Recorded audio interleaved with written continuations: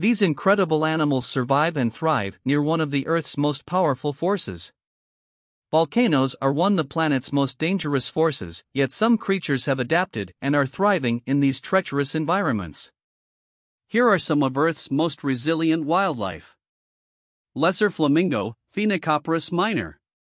Oldonyolingai in Tanzania is one of Africa's most active volcanoes, and on its northern flank is Lake Natron.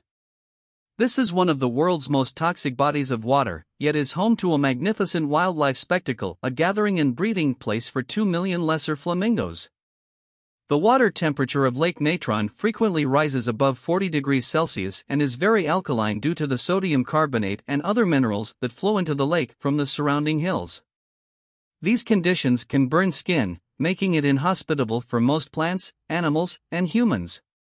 The flamingo's tough skin and scales on their legs prevent burns, and they have a unique ability to drink water near boiling point, and to remove salt from water using their nasal cavity. Using these unique attributes, the lesser flamingo has made this infernal place their paradise. Free from most predators, the flamingos build their nests on small islands that form in the lake during the dry season. And with little competition for food, the flamingos have plenty of access to algae, their vital source of food found in volcanic water. Galapagos land iguanas, Conalephas subcristatus.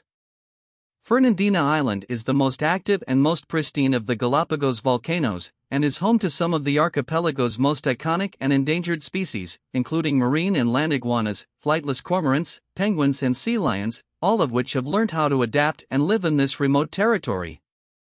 Female land iguanas have taken advantage of the thermal heat coming off the volcano.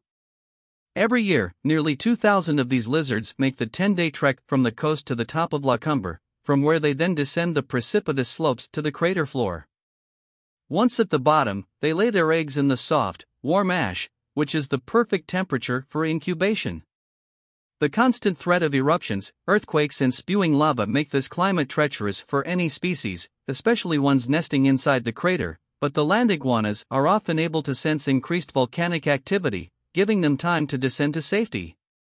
Vampire ground finch, Geospiza septentrionalis.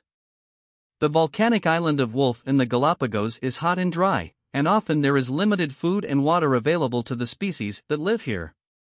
It has been said that during droughts the finch populations can decrease by 90%. However, these castaway finches are clever and creative. They have evolved a distinguished behavior and characteristic to survive, by turning into vampires. In order to supplement their diet of cactus nectar, pulp and the contents of bird eggs, the vampire finch also drinks blood. By adapting their technique of removing and eating parasites from booby seabirds that roost on the island, it uses its sharp beak to pierce the flesh so that blood is drawn. Drinking this means that the finch can consume all the nutrients needed to enrich its diet. Due to this evolution, the vampire finch now has the largest and most pointed beak of all the sharp-beaked ground finch subspecies. What's interesting is it seems the boobies don't put up much of a fight either, perhaps because it is an effective cleaning method for them, or because the vampire finches swarm in astounding numbers, making it impossible to win a fight even if they tried.